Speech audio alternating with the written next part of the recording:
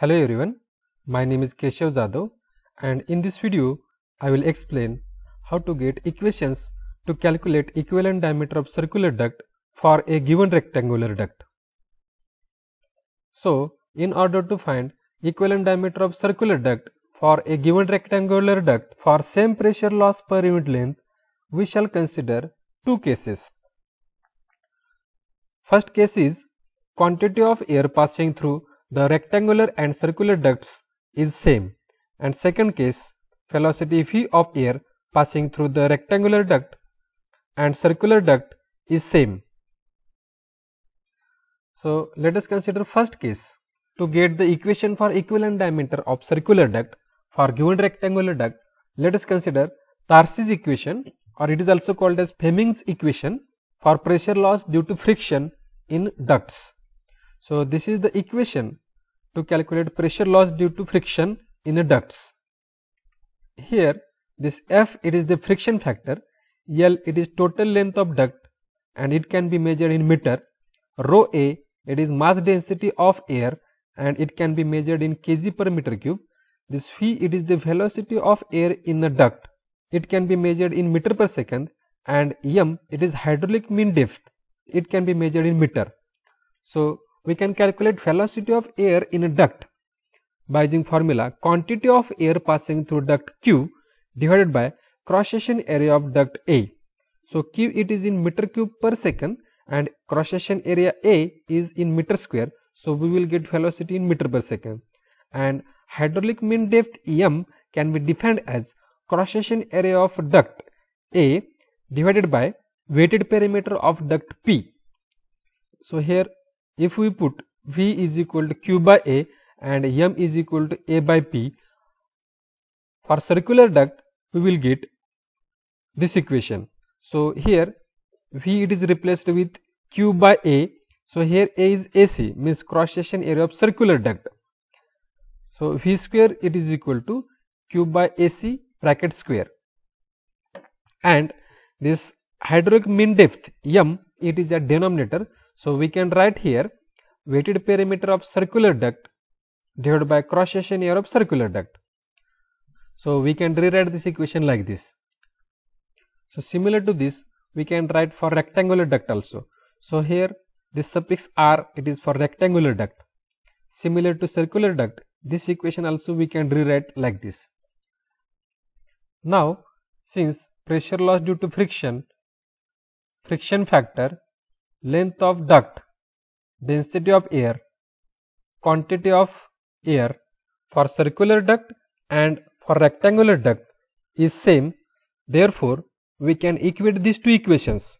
So if we equate these two equations, these constants will be cancelled out and remaining terms we can write as this PC divided by AC cube is equal to PR divided by AR cube.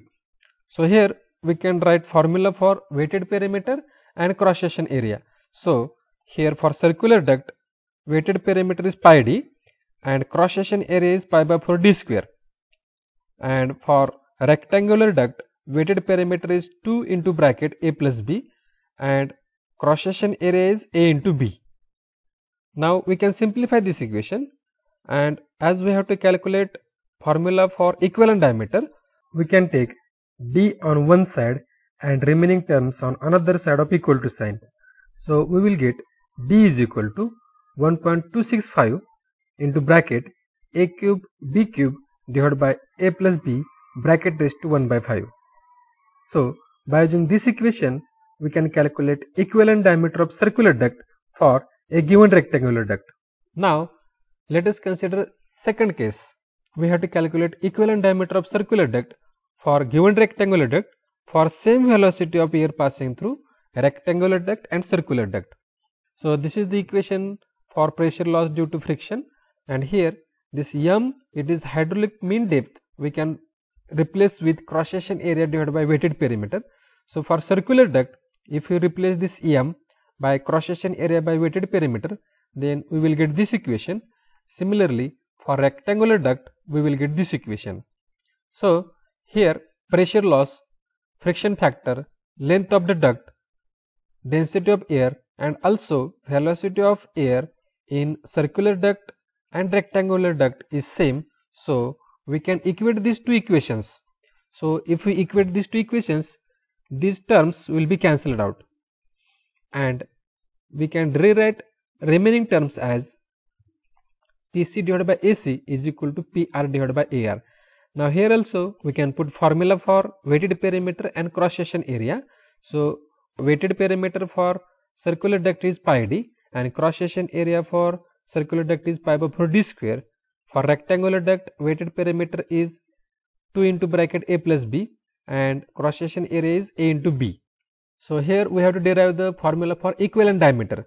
So we can write D on one side and remaining term on another side. So we will get formula D is equal to 2AB divided by A plus B.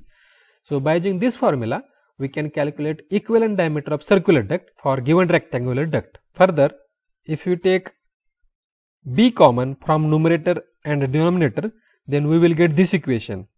So here this A by B is known as aspect ratio, and important point related to aspect ratio is aspect ratio for rectangular duct should not be greater than 8 in any case.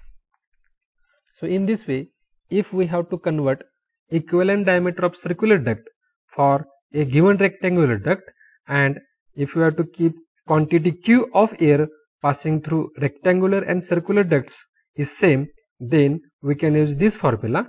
And if you have to calculate by keeping velocity V of air passing through rectangular duct and circular duct is same, then we can use this formula. So in these formulas, generally A is the larger length of rectangular duct and B is the shorter length of rectangular duct. Thank you.